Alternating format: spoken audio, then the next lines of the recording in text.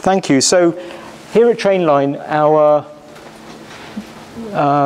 so yes, here's the thing I was going to run through today. So we'll be talking a bit about our use of big data, and I'm going to talk first of all about our technology for that, in particular our use of cloud and serverless in the cloud for big data and data science. Then Marco will talk a bit more about some of the data science products that we've developed. And so at Trainline, our mission is to help our customers to make smarter journeys. And that means helping them save time, money, and energy. And we're big believers that data can play a big part in that. And the other thing I'd like you to pick up on here, we've got some facts and figures about Trainline, is that we're a pretty big e-commerce company. We have a lot of visitors, a lot of hits to our sites and commercial transactions. And this means that with our customers' permission, we have the opportunity to analyze and find patterns in a great deal of data. And we believe that finding patterns in that data, we can make data products that will make train travel nicer for our customers. So we've got a great deal of data, and obviously we're going to need a huge computer to process this all on. And you know, certainly back in the 1980s when I was a student, and there I am actually, there I was a student back in the 80s. Yeah, you would have needed a massive computer to work with data. Something like this. This is a computer from my student days, Cray supercomputer. Personally, I love the aesthetic of a computer that's so big you can use it as a practical piece of furniture. But obviously this thing was very expensive, very exotic, very few people had access to it. And things have moved on. So now we have the modern era, and we have racks of relatively inexpensive commodity hardware, this kind of thing. And the software that we use to do big data at Trainline, and more widely, as you know, is things like Hadoop, open source software that works very well on this kind of commodity servers, racks of commodity servers. And that's the stuff that we use. And it sort of moves on from there as well, because we now move into the cloud era as well. And at Trainline, we use Amazon Web Services as our cloud provider, both for our apps and websites, but also for big data. It works extremely well for us. I actually think that big data, data science, and cloud are a really good pattern and a really good match for each other. And something that we routinely do is start up clusters of 20 or 30 EC2 instances on Amazon, process some data, analyze it, save the results to S3, which is Amazon's object store, and then we shut down those on-demand instances, stop paying money. It's a really good pattern for us. And you know, at times, certainly in the past, I've run Hadoop clusters of hundreds of instances. It's absolutely excellent. This guy is Bob Harris, who was my old CTO at Channel 4. And you know, when you're looking at different cloud options, I'd really advise you to think about what we call Bob's laws. Which is to say that it's only cloud if it's self-provisioning, pay-as-you-go, and to all intents and purposes, infinitely scalable. And so, you know, this means, is hosting cloud? Not really, because it's not self-provisioning. You have to, it's not pay-as-you-go. You usually have to get locked into a contract. Is enterprise cloud real cloud? Well, it's debatable, isn't it? Is it really infinitely scalable? It's a bit debatable. So, you know, if my top tip for you there is to think about Bob's laws. And it moves on as well. So, you know, this idea of pets, etc., is something that these are terms that Werner Vogels, the CTO of Amazon, has coined. And, you know, again, I think this is a progress that we're all seeing as well. So there was a time when we treated servers like pets. We used to give them names, and if they weren't very well, we'd sort of lavish time on trying to sort them out, repairing them, and what have you. We're now doing a lot of our work in virtual machines on Amazon. That's EC2 instances. And that means that if they're not working correctly, we just kill them off and create another one. It's quite brutal, but it saves a lot of time, and means we're not doing a lot of systems admin stuff. And the progress moves on. You know, now, and I'm going to be talking about this a lot in the rest of this talk, we're now moving on to what Werner calls herds of computers, so containers and serverless architecture. And this also links up with the sort of traditional hierarchy of infrastructure as a service, platform as a service, and software as a service. And you know, I want us to sort of think about these two things together. And you know, at Trainline, our preference is to go for platform as a service wherever possible, and also to go serverless wherever possible. And we do this because we think it saves a lot of time and money, and the TCO works out really well. And it means we can just get on with actually doing the tasks in hand. But we're not precious about this stuff. So If we find out that the PaaS service isn't powerful enough, doesn't meet our needs, then we'll revert back to infrastructure as a service and install some software on it. Similarly with serverless, we'll go back to single servers again. So let me take you now through some architecture that we have for big data. So this is a very high-level view of how we process data. It comes from many sources through a data gateway, ultimately processed into a data lake, which in our case is S3 storage on Amazon. I'm going to expand now into that data gateway and tell you a bit more about it. So we've made our data gateway out of serverless, mostly PaaS services. So we take data via a REST API. We're using API gateway. We then do some pre-processing of it using Lambda, which is a serverless general purpose compute resource on Amazon. I'll talk a bit more about that in a moment. The data then goes into Kinesis Streams, which is a streaming service, again, platform as a service and serverless on Amazon, somewhat similar to Kafka, if any of you have come across that before. And then when people consume the data, we kind of do the opposite thing. So we use API gateway and then Lambda again to decompress and decrypt it and so forth. I can give you an example of how we use this. So we've written another service in Lambda called Glutton, and it reads data from our data gateway using that REST API that I mentioned earlier, and outputs it to S3 storage. And so we have a really nice thing here where services around Trainline can put data into they can be producing services, put it into our data gateway, and the data is available to other people who want to. It's like a publish-subscribe model, but also the data gets persisted into S3 using that Glutton thing that I mentioned there. Another example of this kind of serverless approach is our data platform itself. So this is data products that we've developed. Marco will be telling you more about those in a moment. And again, very similar sort of pattern. At the bottom here, we train our models using Elastic MapReduce mostly, sometimes R as well. Store the models on DynamoDB, which is a serverless NoSQL database that Amazon have. And then we have Lambda and API gateway again to provide those data products, things like BusyBot and so forth, via a REST API to other parts of Trainline. So let me now zoom in a bit on some of these serverless things that I was talking about. Lambda, if you haven't tried it yet and you're using Amazon, I think it's really great. I think it works really well. It gives you the ability to concentrate on making some code and then deploying it on what is presumably at Amazon an enormous number of servers, an enormous Lambda farm that they have, and then basically forget about it. They do all of the administration and running and scaling of that for you. And so I can tell you, for example, that we have some functions we've written, deployed them on Lambda, and during busy times, they scale up to what seems to be several hundred instances of little Lambda machines running these things. And then in the quiet times, it scales all the way down to virtually zero. And of course, you only pay for what you're using. So it's incredibly cost effective and really easy to use, nothing to administrate really. So generally very excellent. A few things to bear in mind though. One is that because Amazon are starting and stopping these things for you, you need to be aware of the warm-up time for your Lambdas. So how quickly they get started will be depending on the language and framework that you write them in. So we've written some using Java, and the JVM takes maybe about 5 seconds to get started, which, you know, is, in terms of an API response, that's quite a lot of time. On the other hand, when we've written them using Python, it's a much smaller framework and they start up in just a few hundred milliseconds. So be aware of warm-up time.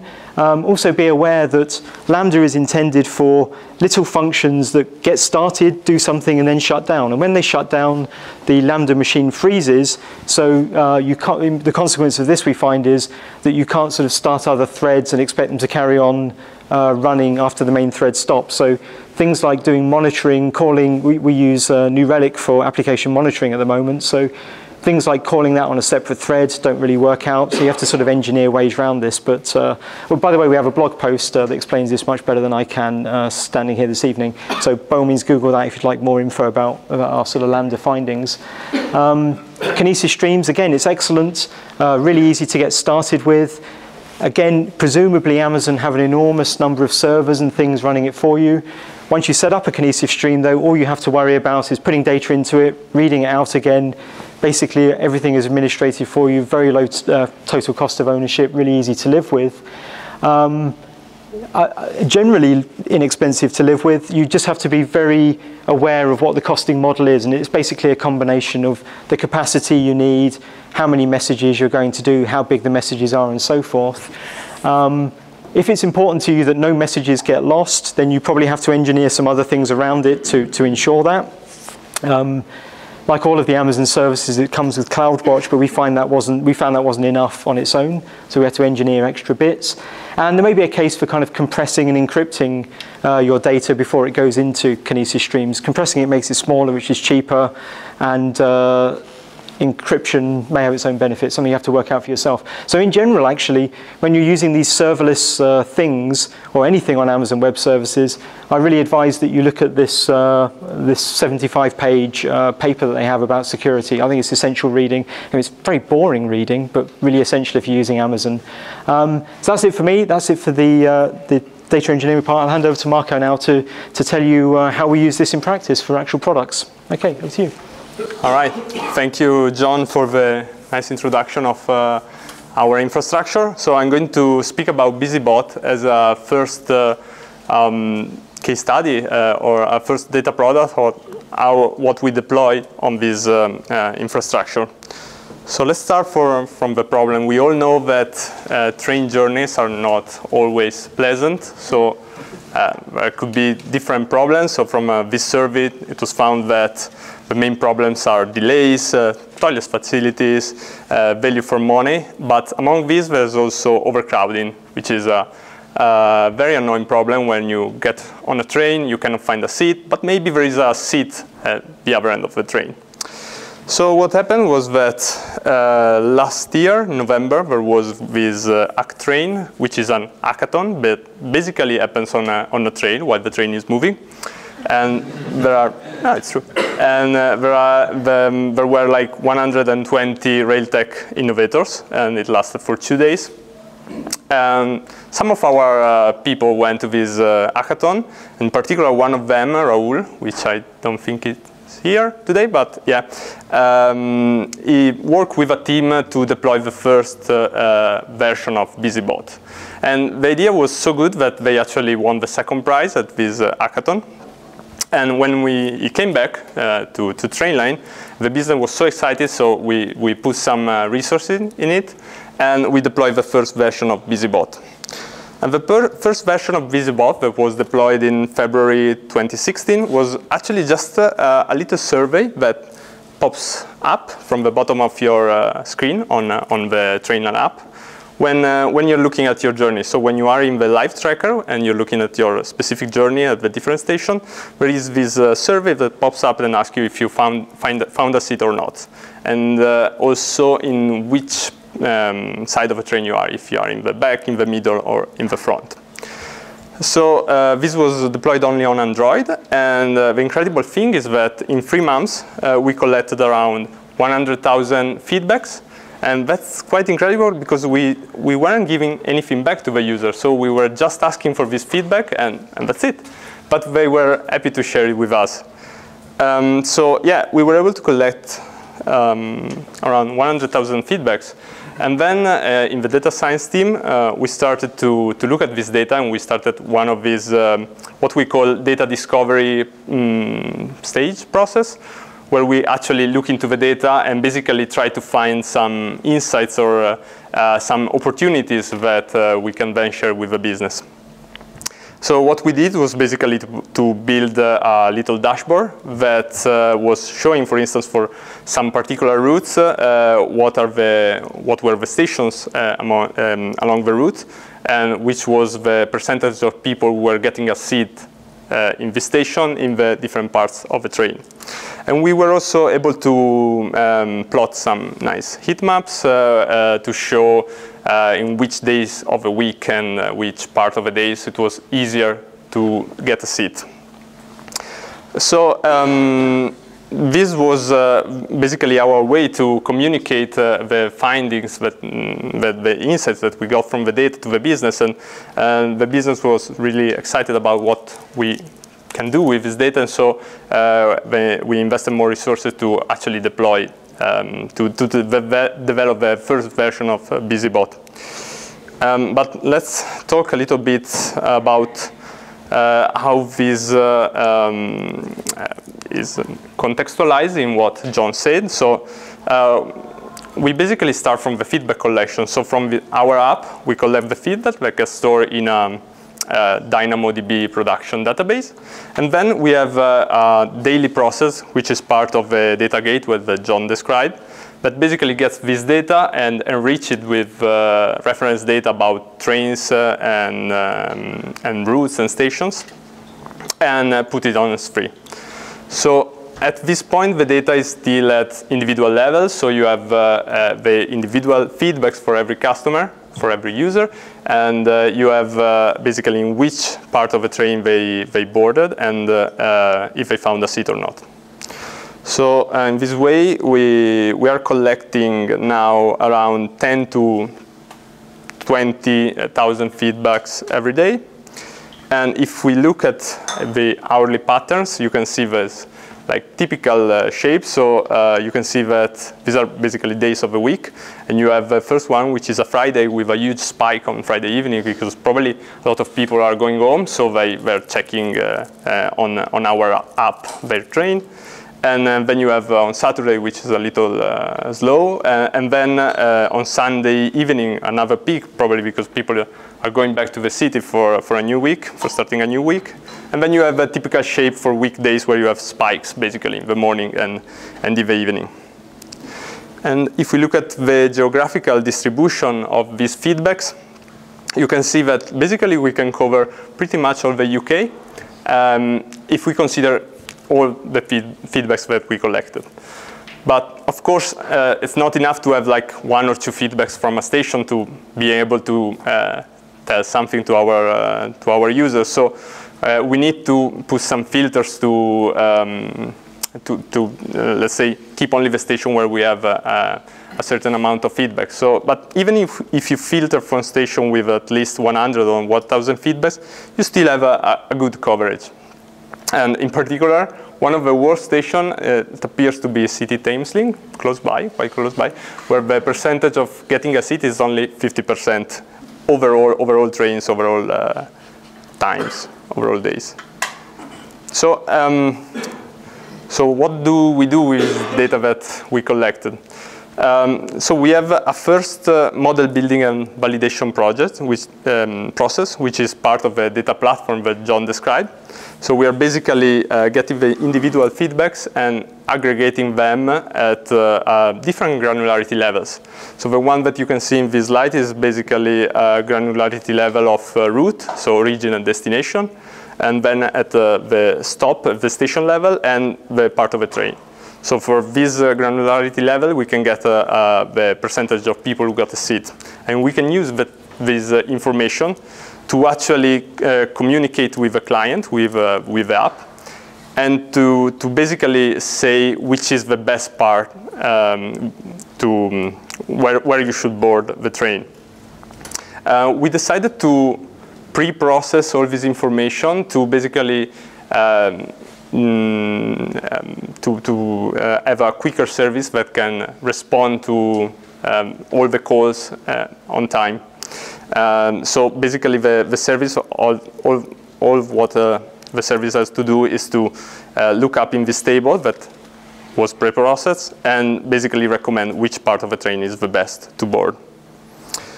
So I mentioned that we also have a data validation step. And in this data validation step, we filter out data points that are noisy or like that are not really reliable. And the way we are doing it is to basically put some filters in place, like we want a certain amount of feedbacks. We want feedbacks for a certain number of days. And also we want at least a certain confidence interval around the percentage of people who got a seat. And for instance, in this plot, you can see different data points about different stations and on particular routes. And on the X, you can see the percentage of people who got a seat from 0 to 1. And on the Y-axis, you can see the confidence interval. So basically, we are dropping all the data points above the line because they're too noisy and the confidence interval is too wide, while we are keeping all these data points below,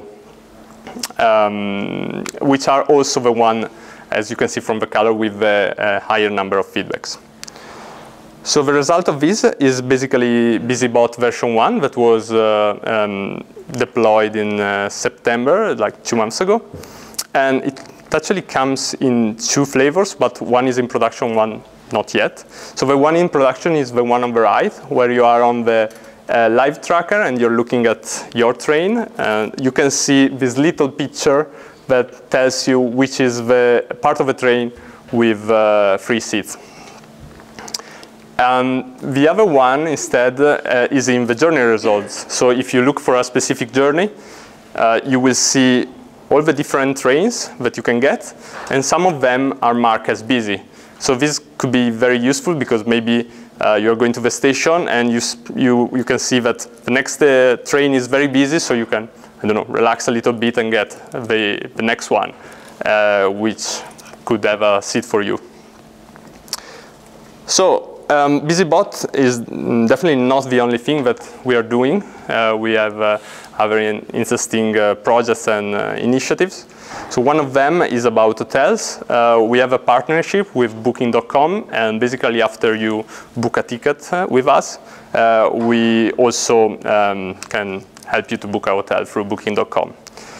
What we are doing is to basically analyze this data and try to understand who are the customers who are more likely to book hotels based on the journey they're taking and also based on what they did in the past.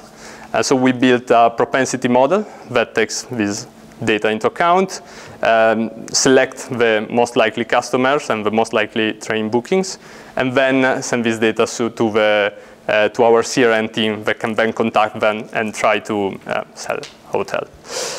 Another work that we are doing with the CRM team is around journey recommendations. So we have a monthly newsletter that we send to our customer. And in this monthly newsletter, we have some recommendations about journeys that you may like based on what you did in the past. And so we are looking at your past purchases and past behavior to try to recommend you the best journeys that you can take in future. And finally, this is very recent, we are also trying to predict what you're going to search, so especially in the app. So when you open the app and you maybe want to check times because maybe you're a commuter, so it's early morning, you want to check your train, if it's on time or not, you usually have to put origin and destination. So what we are trying to do is to look at your patterns, at your data that you gave us using the app to predict this search, so you can already find this field for you, and you don't have to fill it. And in the evening, when given the model should be able to predict that you are coming home, and so it should already predict you the right origin and destination to search for. So to summarize our talks, so John presented how we can basically build our architecture using serverless tools that are very useful for this kind of projects and initiatives that we are tackling. And in particular, we can see that most of the things that we are doing follow very similar patterns. So it's very important to get it right, so you can then replicate it to solve different problems. I spoke about BusyBot, I spoke about hotels, journey recommendations, and search prediction, but there are many other things that we are doing about delays, about prices, about personalization and real-time information. So I'm going to finish by saying that we are hiring, so if you're looking for a data scientist or data engineer position, please get in touch with our HR people. So there is Mali over there, and David, I don't know if he's in the room, probably not, but you have their contact there, or you can get in touch with me or the other Trainline guys in the room.